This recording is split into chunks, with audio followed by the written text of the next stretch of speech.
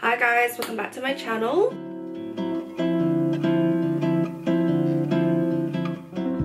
Today's video, I don't know why I've been putting off filming this video for a little bit, but I am home and yeah, today is my scheduling content day and I was just sitting down here and I was like, you know what, let me just film it, get it over with, and yeah, just move on, I guess.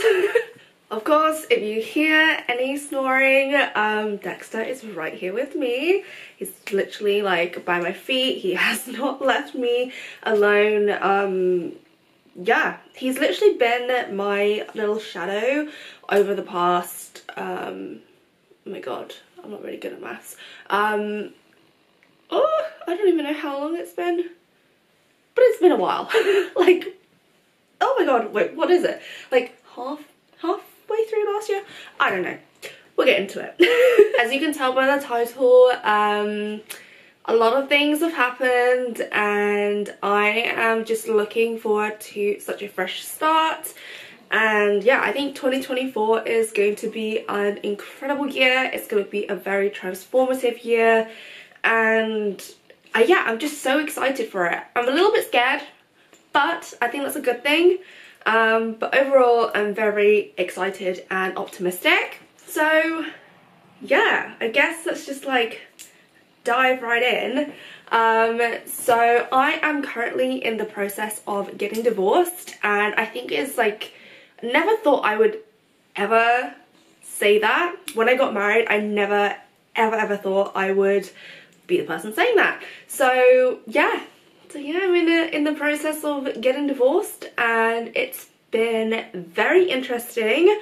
Looking back on everything that's happened, I'm very thankful that it did happen. I feel like I am a much better person now and I'm a lot more happier, and yeah, I don't know, I just have like a new love for life and I'm just like going out a lot more, seeing my friends a lot more, experiencing new things, and yeah, just kind of like soaking up what life has to offer. And I said to my friend the other day, like, I just never knew that life could be this exciting. So about a week or two ago, I would say, I ended up like doing like a little Q&A on my stories. I said I was gonna film this video and yeah, that's what I'm gonna be doing. I'm gonna read some of your questions and I will hopefully answer them. I actually haven't gone through any of them, so I don't know if some of them are a little bit like, I don't know if I'm gonna answer all of them, let's just put it that way, because it might be a little bit weird and it might be like a little bit of a touchy subject. I don't know. Let's figure out what questions were sent in, and yeah, let's answer some questions. Like I suspected, a lot of the questions were about the divorce. Don't want to jump straight in the deep end yet, so we're just gonna go with like a little bit of a lighter question to start off with. Let's get into question one. How are you doing? Currently, I am doing great. It's been a very weird journey. And this whole thing kind of started like around this time last year. So it's kind of crazy to be like, over the past 12 months, my life has just been completely nuts. And I've gone through a lot of lows, but a lot of highs towards the end.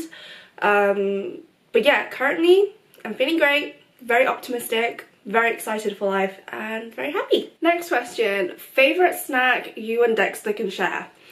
Okay, so me and Dexter absolutely love fruit. So whenever I do like a massive fruit salad or a bowl of fruit, we usually snack on them together. Or when I do like cheese and crackers, I will give him a little bit, but obviously not too much because cheese is super fattening for dogs. He farts so much anytime I give him cheese. And then the last thing will probably be popcorn. We love watching a movie, having a bowl of popcorn and just snacking on it together. Next question was, what makes you feel the most free at the moment? Ooh, that is a good question. So I think it's having a lot of freedom and being able to be selfish, and also kind of spending my time and my energy on myself and what I want to do instead of putting it into someone else. Or I don't know, does that make sense? I'm kind of like going through like the answer in my head, and it makes sense up here, but I don't know if it makes sense when I say it out loud. Kind of having the freedom to do literally whatever I want, whenever I want. Like, I ended up booking a solo trip to Amsterdam, which I did vlog about. And that was like one of the most freeing things I've ever did.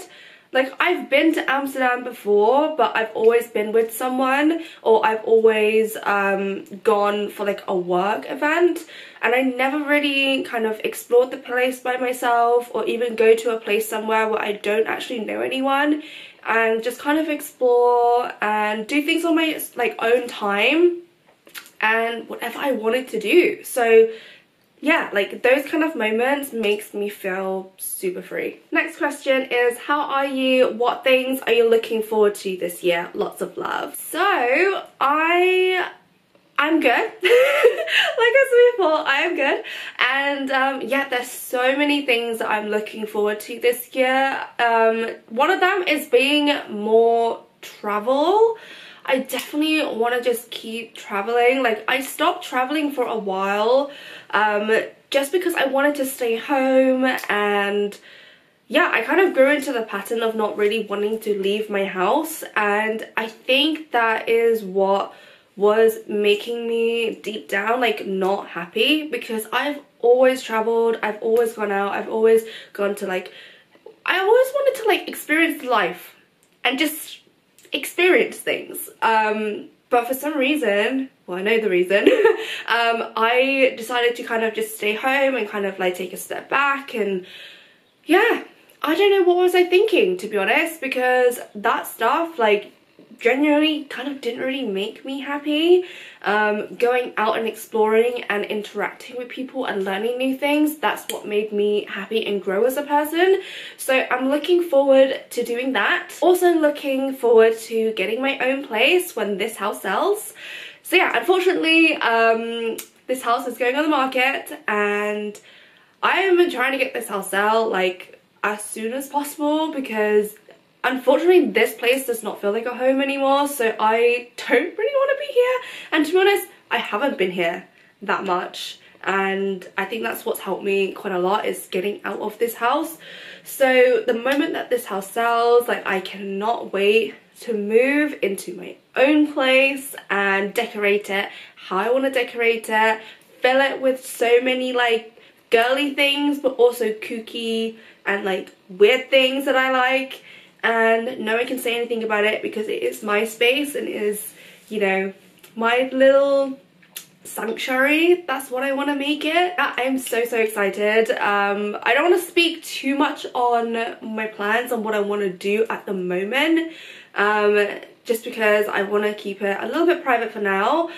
But it's going to be so exciting, and it's something that I've been thinking about for a while, and it's very scary, but I'm gonna do it, I think, because I feel like you need to do something that scares you at least once in your life, right? And this is like a big decision for me, so I'm very excited for that this year. But yeah, fingers crossed my house sells very quickly.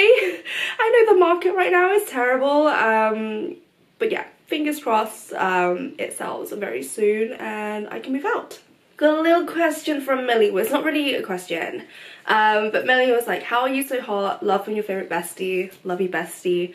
And you are also hot. And yeah, that's all I'm gonna say. Next question. How has your mental health been? Okay, so I'm guessing we're gonna go like into like the deeper ones now. So if you want to pause this video and maybe grab a cup of tea or a coffee and some biscuits or even popcorn, I don't mind, you can now, because it's probably going to be a little bit of a longish video. Anyways, let's get into it. How has your mental health been? Last year, it got very bad. I would say like May, June time was when I was really struggling with everything. And then I think it must have been June or July, that I was struggling so bad that I ended up asking for help, just because I didn't think I was gonna be here anymore. I didn't want to be here anymore, to put it, well, not really lightly, but yeah. So I ended up reaching out, asking for help, and I got put into a 4 weeks intensive therapy, pretty much. Thankfully, I could do everything from home. I got check-ins and everything, and I didn't have to go anywhere, because that was probably like my biggest fear, was I didn't really want to leave the comfort of like my house to deal with everything, which I know probably isn't a good idea, but at least I got to stay home and kind of like work through it and process everything. Yeah, it was very difficult, but that really helped. And then I also started reading this book, which I have next to me, which honestly, I don't want to be dramatic, but also kind of like saved my life, I would say, because it made me change my perspective on everything, which was like mind-blowing to me. I don't know why. It's like the smallest thing, right? Like, things have happened that you can't change, but what you can change is your perspective. And once I learned that, I was like, I don't know, like, I just felt like a massive weight lifting off my chest. Looking at things in a different way really helped me. So this is the book that I was reading. It's called Why Has Nobody Told Me This Before, and it's by Dr. Julie Smith, and she's absolutely incredible. I have read it with like loads of highlights in it. Like, I would highlight everything that I thought was absolutely amazing, and that I want to go back to, and stuff like that. So that's what's really helped me. Like, I've literally highlighted every single page. It is so good. But yeah, this book literally has changed my life and how I think about things and how I approach things going forward, and just, yeah, like day-to-day life things too, which is absolutely incredible. And then in September, I actually got officially discharged. I think it literally was on the day that I went into London for Fashion Week, and from that moment, I think my life has just been on a massive high, and I have done so much in the past 4 months than I have in like 5 years, which is absolutely crazy. Like, I changed my perspective on how I view life, and yeah, it's just been so fun. And I've just been saying yes to a lot of things that I probably wouldn't have said yes to, and I have just made like so many new friends and experienced so many things that I generally didn't think I would, and I enjoyed everything. And yeah, I'm just more open-minded now, and get this book. I don't know, like, this book has literally changed my whole life. Yeah, so thank you to Dr. Julie Smith for writing this book, because it's absolutely incredible. Thanks to that book, my mental health has been great. Of course, I know that I will probably need to go back into therapy at some point, more so for like maintenance and like an MOT kind of thing. So I'm looking at going back and doing kind of like general, you know, talks and stuff, and just keeping check of like my mind and especially my body as well, because I lost a lot of weight last year, like super quickly, obviously due to being super depressed and not having an appetite to everything that was going on behind the scenes. And I had so many messages asking me like what was my diet looking like, you know, what is my new workout plan, how did I drop the weight so fast. I had one was like, are you taking Ozempic? And I was like, what the hell, that's a little bit dramatic.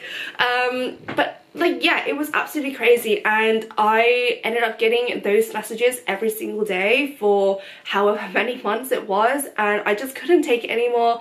So hence why I did a post on Instagram, kind of just giving you guys a really quick update as to what's happening. Thankfully, that kind of stopped the messages. I've always been like a body positive person, and I didn't want to come across as like I wasn't super happy with my body and I dropped all of this weight and all of this stuff. Like, there wasn't anything to do with like looks behind the reason why I dropped a lot of weight.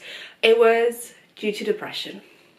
I just wanted to be open and honest with you guys at the end of the day, and yeah, I now don't get those messages, so I'm super happy. And yes, I am putting back on some weight. I am eating a lot more again, which is great, and I've been going out trying loads of new different foods and stuff like that, and cooking a lot more, so I'm going to go back into a lot more cooking content as well.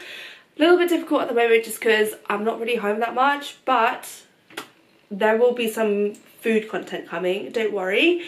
I'm also going to Thailand next month really quickly just to go back and see my family, and I already have like some food content planned, so I hope you guys are excited for that because I'm just going to be eating so much when I'm home. Next question. Oh, someone actually did just ask how to deal with depression. I would say definitely ask for help, or at least speak to someone that you feel safe with and comfortable with. I ended up getting some help through talking therapies, and they were absolutely wonderful, and they did a lot of check-ins with me and making sure that I was okay. And then I also started to talk to my family and my friends, which for me was like a whole different thing because I'm someone who doesn't like to bother people, and I don't want to bother anyone with anything because I know everyone's going through stuff and, you know, everyone's super busy. But once I opened up quite a lot to my friends, they were, I mean, I know that they were going to be incredible because they are incredible people as my friends, but the response, whew, I don't know why I teared up there. Oh my god. And again, once I teared up, Dexter kind of like knows what's up, and he's literally just right there to come check on me now. But anyways, sorry about that. No, wait, no. I don't have to say sorry when I get emotional. That is what I learned.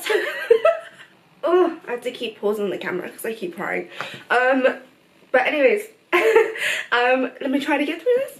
Right, so I think my friends are the most incredible people ever, and they have been the best support system with everything that I've gone through. I'm super thankful for them. Why am I crying? Oh my god. I need to stop. I need to stop because I need to film this before my camera dies. Definitely like reach out to your friends, your family. Literally, like, they will listen and they will want to take care of you, and you know, at the end of the day, like, they're your friends and your family and they want the best for you. So just reach out to them and just talk. Literally, like, I was struggling for so long because I really didn't want to feel like a burden, but the moment that I reached out to them, they were just so incredible at everything, and they're so loving, and oh my god, I have not cried in a while. I was doing so well. Okay, let me just go touch up everything and I'll be right back. Okay, I'm back. And I fixed myself up, so I'm okay. Right, let's move on to another question. Like I said in the beginning, there's a lot of questions of, why did you get a divorce? Did you get a divorce? Are you divorced? Oh my gosh. Yeah, it's kind of, yeah, there's a lot. Yeah, okay, even one, are you still married? So, legally, still married, but hopefully everything should be signed off and finalized in a few months. Fingers crossed. Like, looking forward to that day. very much. Thankfully, like, we don't have any kids, and the only like asset that we're really splitting is the house. It doesn't complicate things that much, and yeah, thankfully there's no kids involved, so everything should go smoothly and easy peasy, and yeah, I can't wait for that day. As Emrata says, the new cool it girl thing is to get divorced by 30. And yeah, this will definitely be done and finalized before I'm 30, because I do not want to enter my 30s with this attachment. I want to have a good, fresh, clean start, and I'm very excited for that. Someone asked, how did it feel to let go of him? I'm still trying to get over my long-term ex right now. Oh, quite frankly, after I read this book, and I signed the papers, like the beginning to process like the divorce, everything, I didn't feel anything. I actually felt like a weight had been lifted, and I felt so much more lighter and happier. And I think if I hadn't read that book and changed my perception of things and view things differently, I think I would have struggled really, really bad. And also, I've had my emotions turned back on since the beginning of everything. So that's helped me a lot, because I used to kind of shut away my emotions, not cry, didn't want to deal with them, and that was not healthy. Yeah, since I had my emotions turned on and I process everything fully, like if I need to cry, I will cry and I will not apologize for it. And yeah, I just made myself like feel everything, and kind of looking back on things and situations and be like, oh yeah, red flag, or like, probably should have ended it a long time ago. You know, like a lot of these things. And I feel like when I heard the quote, the person you marry is not the person you divorce, that really like struck a nerve with me. Is that the right word? Struck a nerve? Or like the light bulb kind of like went off in my brain. And yeah, that just made it a lot easier to let go. At the end of the day, I feel like you need to prioritize yourself, and you shouldn't change and put yourself through a lot of shit for someone who doesn't appreciate you at the end of the day, and also like didn't care about your mental well-being. So the moment that I decided to like choose myself and prioritize myself and be a little bit selfish, that was when it was super easy for me to let go of someone who I know doesn't deserve me. I hope that helps. Okay, so I'm gonna do one more question, because I know that this video has been dragging on for a little while, so let me just do it on one more question. So someone's asked, how's your love life? It is going great. I cannot complain. I did dip my toe into the dating pond for a little bit. I don't even know, like it was a very short amount of time, and I wasn't planning on doing it. I was just speaking to a friend of mine, and they were kind of like, yeah, why don't you just download an app, like go on it, you don't have to do anything, just to see what's out there and kind of boost your ego a little bit. And I was just staying at home rotting and being sad, and I was like, you know what, yeah, I will download an app and just figure it out and see what's out there. Because I was just saying to him how I was so nervous and scared, because obviously I've never dated like in this era before, and I was like, do people still go to like coffee shops and meet organically that way, or like how does it work? I don't know. Anyways, ended up downloading an app, and I also had to Google how to use this app, which was interesting. And my friends also kind of like went through my profile and was like, you know that like this is meant to be like to attract someone. So I had to like change my pictures and like make it a little bit more, you know, attractive. Why is my camera not like really focusing? I've moved to like a clearer background, so hopefully this is fine.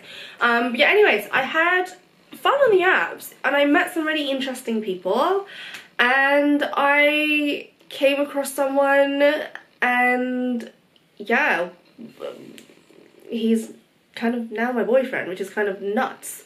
Never ever thought in a million years that I would be someone who would have a boyfriend again after so long. It's just wild to me, and I still have to get used to it.